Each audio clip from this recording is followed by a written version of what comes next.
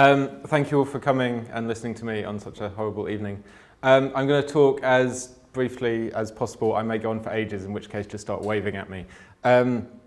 About drones, which all these things are sort of about drones, but why, for me, it's not really about the drones at all, and why I've been interested in them for a while.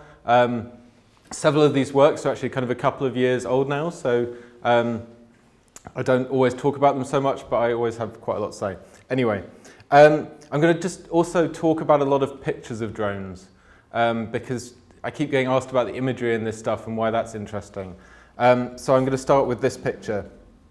I call this picture like the canonical drone, or like the ultimate drone, because it's the drone you see the most. It's an image that I became fascinated with a while back because I kept seeing this particular picture of a drone. Most of the time when I say drone, I mean this. I mean like the huge military flying ones, not so much the little helicopter ones, though those are important as well. I'm really talking mostly about military technology and something that looks like this. And because this is, as I say, the picture we keep seeing. And the reason you see this picture so often is for a very long time it was the #1 Google image result for drone. Actually, this is no longer true. If you Google image drone now, you usually see the little helicopters. But for a long time, this was what you'd see. And this image was always #1. And so because everybody, including journalists, are lazy, this image kind of went everywhere. And the more it was reproduced, the more it would be #1, and the more it would be reproduced again and again. So you'd see it everywhere, and you'd see it in kind of newspaper reports like this, or you'd see it, this is actually Pakistan's #1 English language newspaper, so they reproduced that image. Or you'd see it on campaign sites about the drone, or you'd even see it kind of in protests and being reproduced elsewhere in the world, all over the world, always using this particular image of the drone, which is weird. Because if you look really closely at this image, there's a lot wrong with it. It's in fact completely fake. This is not a photograph of a drone at all. It's in fact a CGI composite. Was created by a guy on like a 3D hobbyist forum, right? Who just like as an exercise in making 3D models, created a Reaper drone like this, you know, just so we could get really good at curves. And he posted it online, and I tracked him down and found this kind of original, like the original of this incredibly important image, and asked him how he constructed it and how he'd like made the smoke and how he'd got like images of mountains in Pakistan to put behind it to make it look more real. And I think it's so popular because it's one of the few images you see of a drone actually firing a missile. But more than that, what I find so extraordinary about this image is that the most reproduced image of this increasingly ubiquitous technology is itself a complete fabrication, a creation of the technology itself, and really just a kind of dream, just a kind of way of imagining what this thing might be, that is, as the thing itself, kind of produced through our use of technologies. And as I say, some of these things are a few years old now, and it's almost hard to remember now that a while back, like, no one was really talking about the drones, no one was really thinking about them, and they weren't really in the media, even though they'd actually been kind of operating in battlefields for several years. And when I first kind of started reading about them, I was really fascinated by them, and weirded out that people weren't talking about them more, because suddenly we have like flying robots firing missiles at war, and no one seemed to think this was a very big deal. And also that this wasn't, it wasn't being represented or discussed, but also that I didn't understand even then why I was so fascinated in them. What was it about these objects that I found sort of so compelling? Because it's quite easy to be a bit kind of like macho or nerdy about them and just be sort of excited about them as just kind of whiz-bang technologies. And I wanted to make sure very carefully that I wasn't doing that I was actually thinking through the thing. And so when I get interested in things like that, I tend to get quite obsessed and have this kind of like Close Encounters of the Third Kind relationships that, you know, where he becomes obsessed over like building a little mountain in various models. So I was buying like models of these things. You can buy like Airfix kits, you know, like kind of toy soldier type kits, and building those. But there was something particularly making models like this, that wasn't enough. It wasn't enough to have like a real sense of the thing, and I wanted to know what it would be like to actually like stand in front of one of these things and have like a kind of physical relationship with it, because like, we're quite simple creatures, and without having those kind of objects or those kind of images, it's very hard for us to think through these things clearly, I find. So one day, went out into the car park of my studio in London, as was then, with my friend Einar, and we sketched out. We downloaded the plans for one of these things off the internet, and we literally drew the size of it out in the car park, not even really knowing what we were doing. But as soon as we did it, we kind of realized what this was for. And it's suddenly a whole bunch of my questions about why I was interested in this thing sort of made sense to me. Not least the fact that their invisibility is one of their kind of signifying qualities. That the drone is something that's designed to be invisible. Both literally invisible, as in they fly at kind of 50,000 feet for hours and hours at a time. You literally can't see them. You wouldn't know they're up there in the sky. But also that they're politically and morally invisible. That they're used in place of manned planes so that there aren't questions of body bags coming home, that they facilitate kind of new types of war, that allow governments to make war in kind of new ways. And also that thing about that kind of invisibility and intangibility for me, kind of, it feels like all technologies today. It feels like the internet, feels like the spaces in which we spend so much of our time that aren't real. Or at least they're entirely real to us, but they don't have a physical form that we can relate to. So much of this is about taking those forms and literally just kind of sketching them and drawing them out. And I've since drawn those drone shadows all over the place. And as I'm sure some of you know, several of them have been drawn around Ljubljana this week, which is fantastic. The time lapse at the beginning was of one being drawn, and there's a couple of other ones as well. And in part that's made possible because one thing I did was that I also made like a guide to drawing them.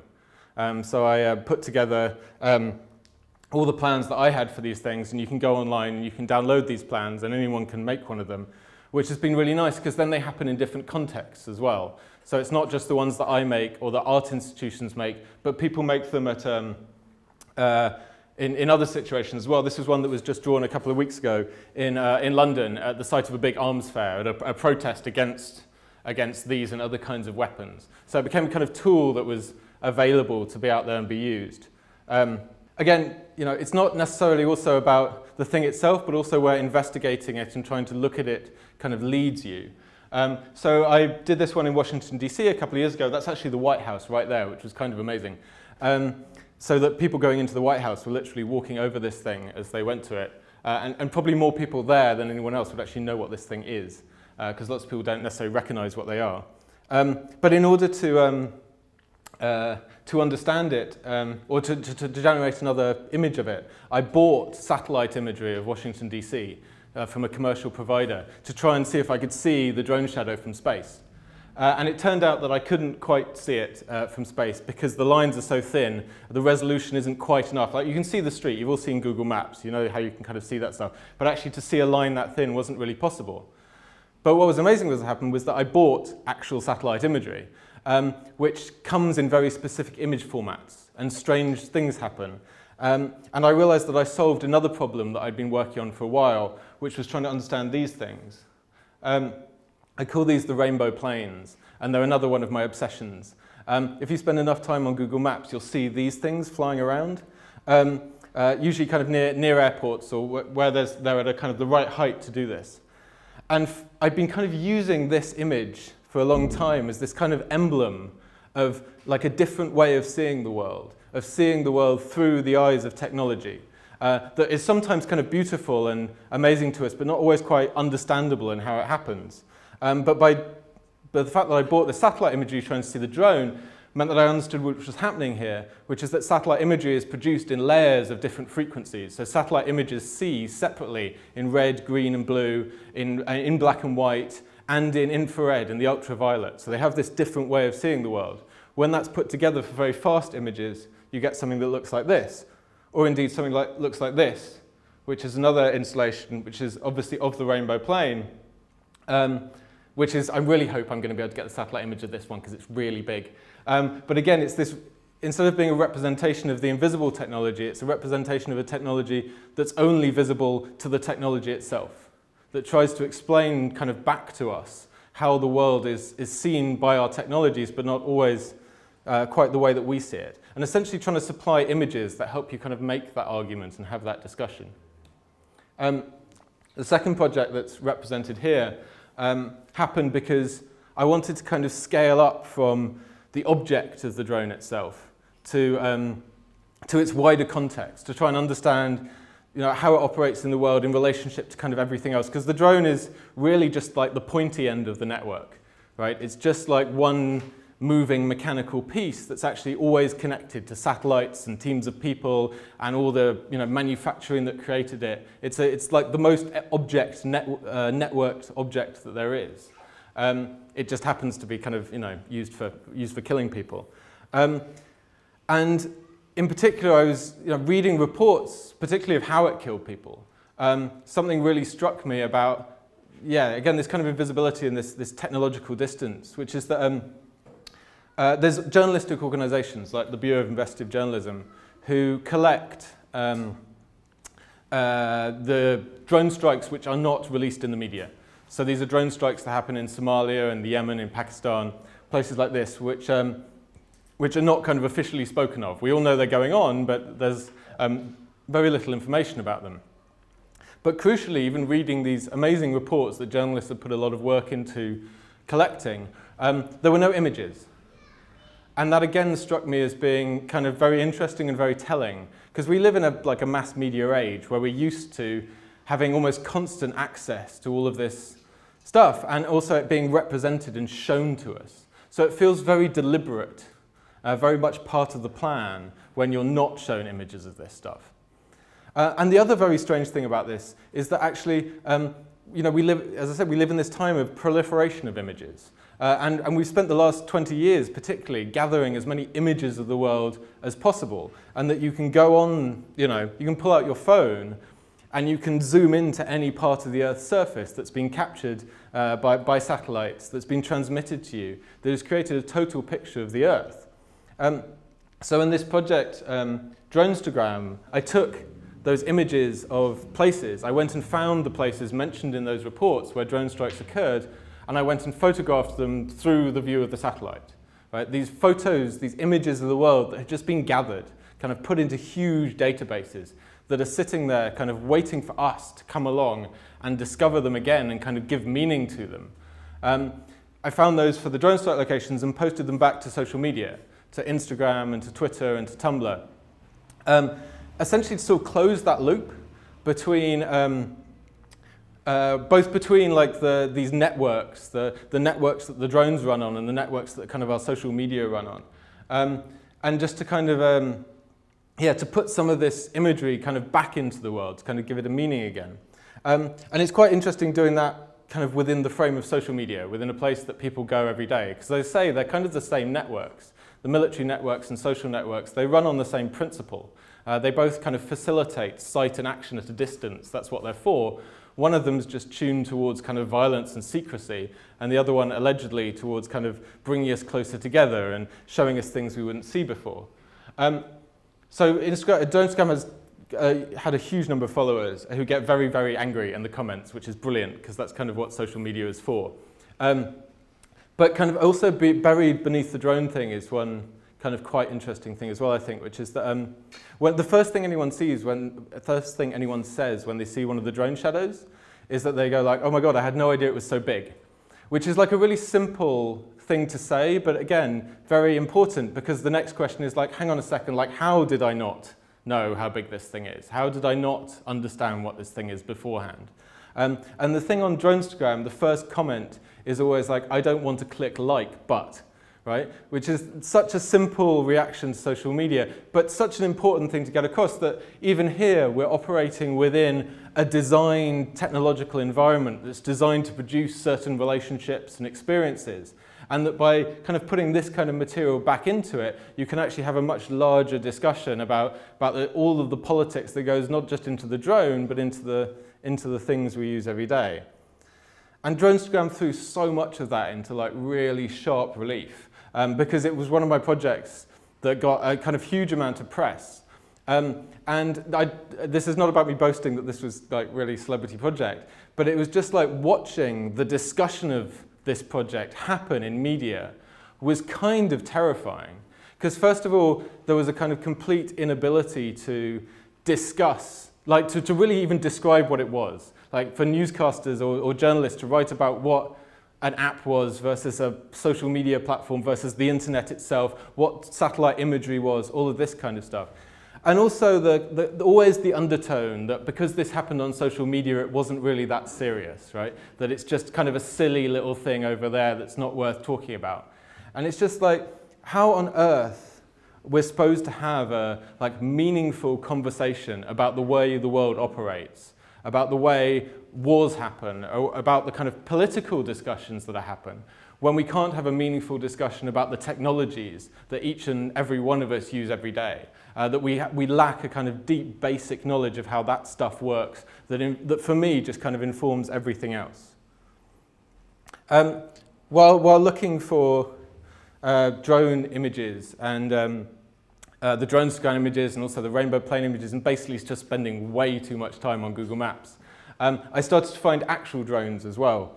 And I found an actual drone shadow in this case, and this was on Google Maps. And this is an image captured by a satellite of a drone just landing at Creech Air Force Base in Nevada. And I started looking for more and more of these, and finding them. This is Holloman Air Force Base in New Mexico in 2011. Just something extraordinary about the fact that, again, these most secretive machines had been captured by satellites.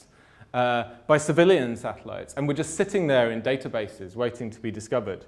And there's some of them up here, but I've collected over 100 of these images now.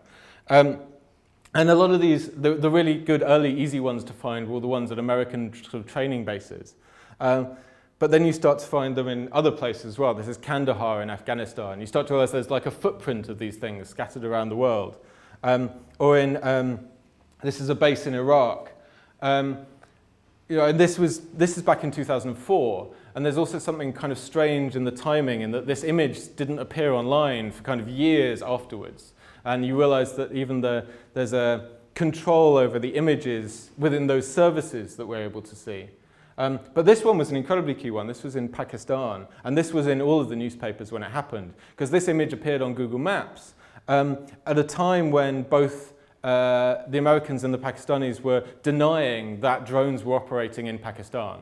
And yet you could go on Google Maps and you could see the actual things that were there. And we hear a lot about kind of citizen journalism or this kind of activism, but just that pure access to information to me is something quite extraordinary. And it's worth emphasizing that it carries on. This is Niamey in Niger last year, where American drones were assisting in the surveillance and possibly more of Boko Haram in Nigeria. Or, in fact, just a couple of months ago, this is the first time I've managed to find a Chinese drone, because, of course, this is now an arms race, which is happening all over the world. The Chinese drones, by the way, are operating also now in Nigeria, and we know this because one crashed quite recently. And I started to collect now images as well of drones, of the wreckage of these things, of the kind of aftermath of them. This is a drone crashed in Nigeria, and I just show you these because I think they're fascinating. Or like another image of these technologies that we don't see so often, which is when they fail. And then they fail, and then people find them, and then they take selfies of themselves with them, and they put them on social media. This is a guy in Iraq who literally like found this thing outside his town, like just belly down on the sand, and posted himself posing with it on Twitter.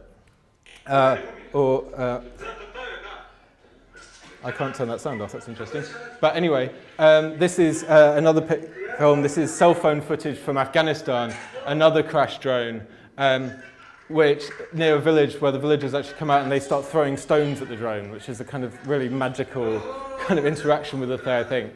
But it feels like these images are now making their own way out into the world, right? The coverage of them has expanded so much, it feels less and less necessary to do this kind of finding. But there's still always going to be places in which that is kind of not accessible. But again, it stops being about the object, or it stops being about the thing itself, and it starts to become something more about a fundamental understanding of the drone and of its technology and what that means in the world. And this is my sort of example of that, which is that I do a lot of annoying government organizations with freedom of information requests. And there was this weird moment around the Olympics in London a couple of years ago when the police, just before the Olympics, said they were going to use drones to police the Olympics. And they didn't really specify anything about them. They didn't talk about them very much.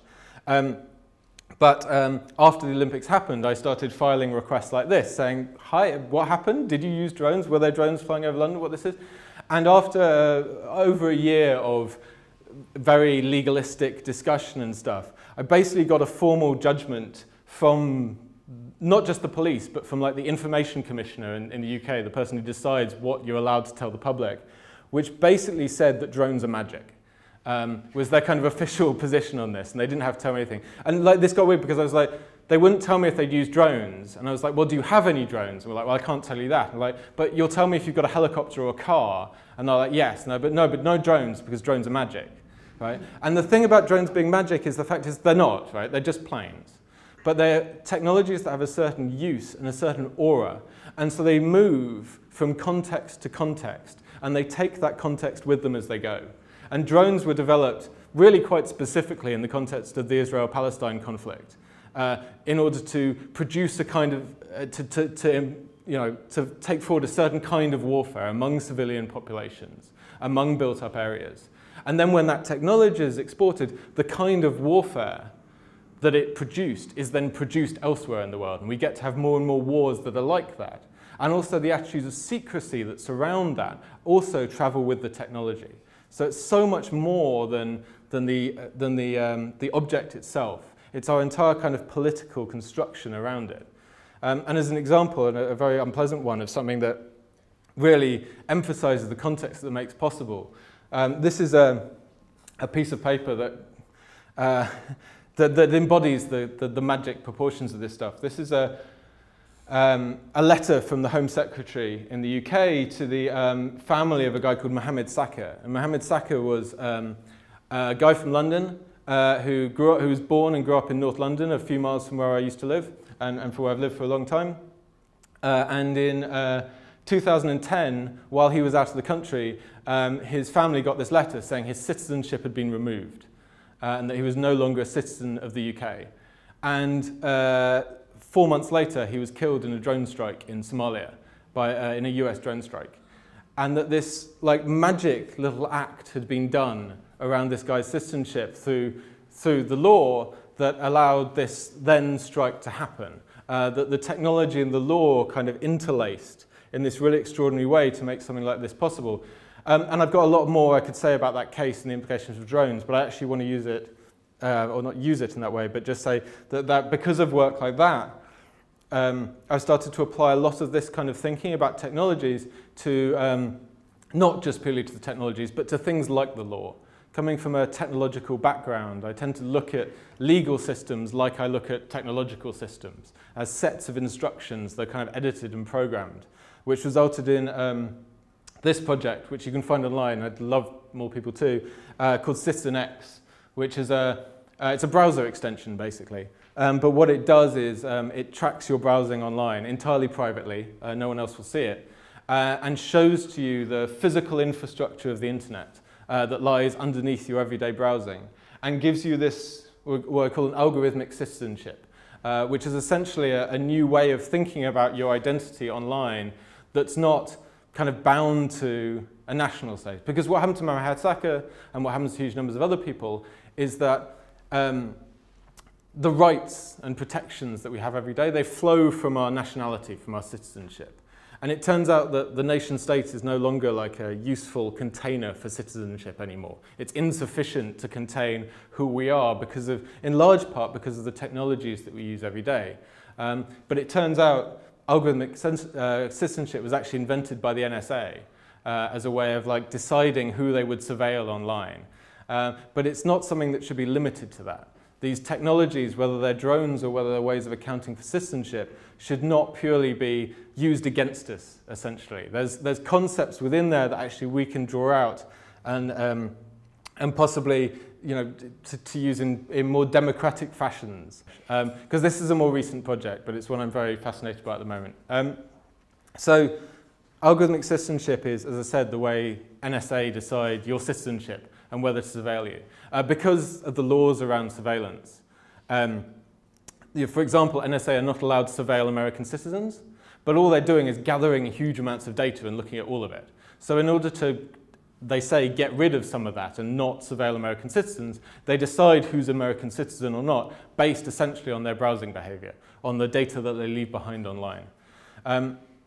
So basically at any moment, your citizenship is being effectively and legally decided by this collection of data and this analysis of data, which means your human rights are essentially being decided by those things, and a huge amount of stuff that happens to you legally will be decided not by the passport or the identity card that you have, but by an algorithm looking at your kind of patterns of behavior and patterns of life, which of course is actually how we tend to kill people in drone strikes these days, which I wasn't going to mention the drones, but actually most drone strikes, the ones in Dronestagram, happen because someone was using a SIM card in a particular place and we don't even know who they are.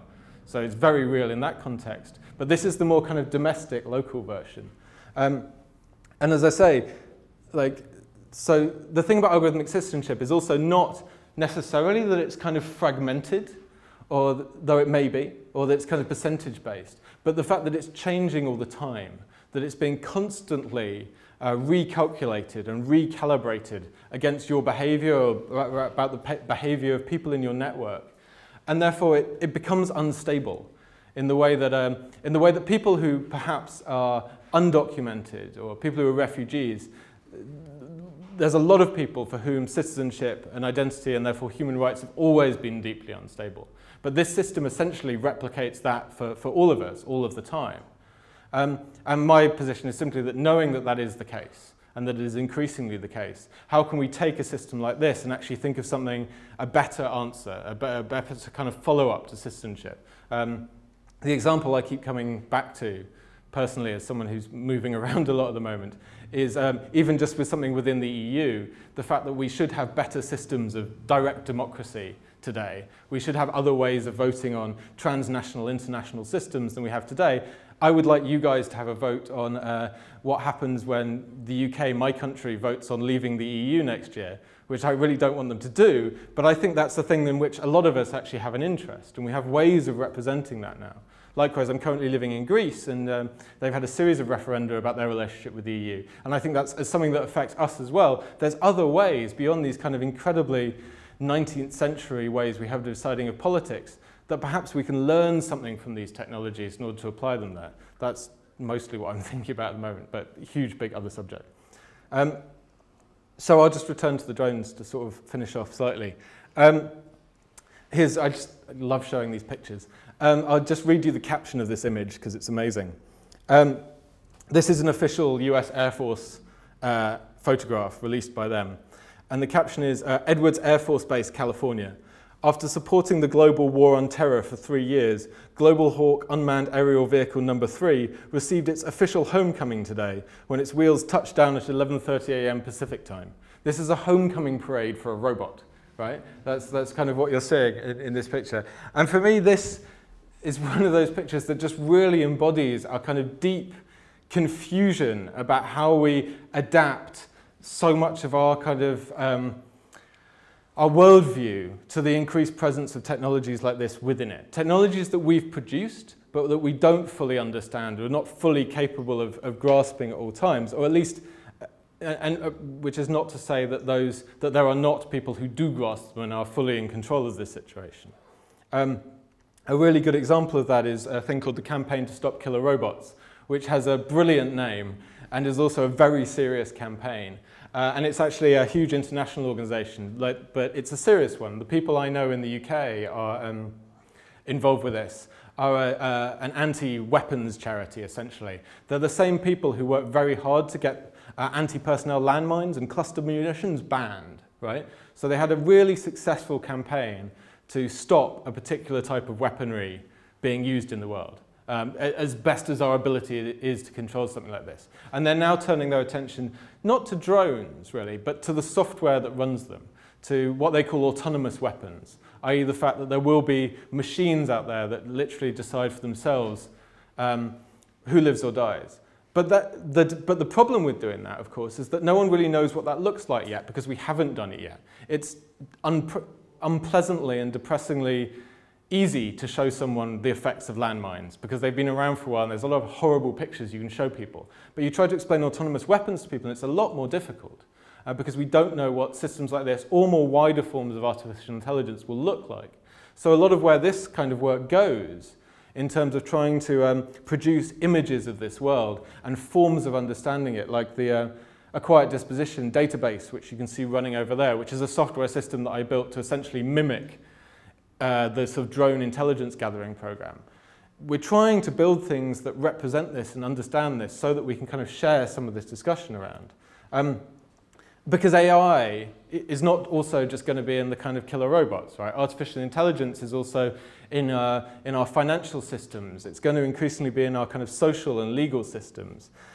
It's at an everyday level that's also kind of increasingly happening right now. If you call up to get a loan from your bank, it's run through software that very few of us actually understand but affect us all the time. So that kind of, the twin themes, I think, of automation, the replacement of humans with the machines, like we saw with that homecoming parade for the drone, and also these kind of machine intelligences that they might turn into, they're kind of going to be the most important social discussions of the next kind of few decades. And where the kind of military world goes first, like the rest of it is kind of sure to follow. And I'll just finish with this one. Which is a medal that was proposed a couple of years ago for drone pilots. So the US Department of Defense published the fact they were going to release a new medal. It was going to be called the Distinguished Warfare Medal, and it was for drone pilots. And there was a huge fuss about this because it turned out that in the kind of ranking table of medals, and there is such a thing, this would be a more important medal than the Purple Heart. And the Purple Heart is what American soldiers get when they're wounded in battle. So there was this huge outcry because this idea that people who just, like the idea of playing video games, which you hear about drone warfare a lot, who just like sat at the computer and done this, would be getting a more important medal than people who'd been physically wounded on the battlefield. And very quickly this idea was kind of scrapped and they put it away. But the problem with that is actually that we're increasingly finding, doctors are increasingly finding that drone pilots and people who work literally as soldiers and pilots and spotters in the drone war are suffering from post-traumatic stress disorder to the same, if not higher levels than combat pilots. The war is no less real to them when it's kind of mediated through these technological systems. And for me, that is at the crux of this argument of kind of identifying the importance of looking at technologies, because to me it's exactly the same thing as saying that like, the experiences that we have online or experiences that are mediated through technology or even work, arts and stuff that's made about technology is somehow less important, is somehow less kind of human to us. We can all now start to kind of reject that from our own experience. We've all lived with this stuff long enough to have had deep and profound personal experiences through technology, and yet we still seem to lack a lot of the ability to have kind of discussions about it. But so for me, that kind of is the work. We're only going to answer some of these questions and try and design new social systems or change the way we think about warfare if we work out new ways of kind of describing complexity in all its forms, technological, legal, political complexity, describing those things better, kind of democratizing the understanding of them, and then coming up with entirely new ways to represent and think about them. Thank you very much.